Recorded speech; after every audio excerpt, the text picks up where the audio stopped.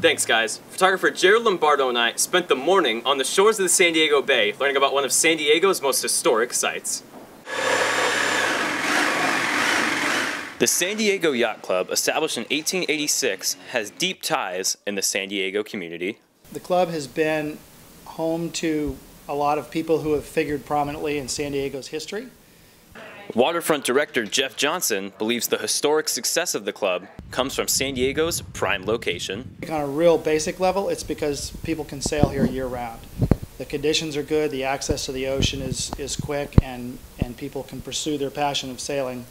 Although the stigma around sailing is that it's an old sport, this club believes that the youth is just as important, training them in boats like these. Where the sport, I think, really can shine for young people is in dinghies that are one of the more athletic versions of the sport, and kind of draws on the agility and energy of youth.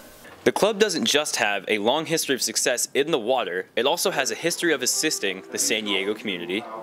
The Monarch School is a school that helps children with homelessness, and we take them out on J22s, which are little 22-foot boats, and sail them around, and they can drive and they can do the crew work.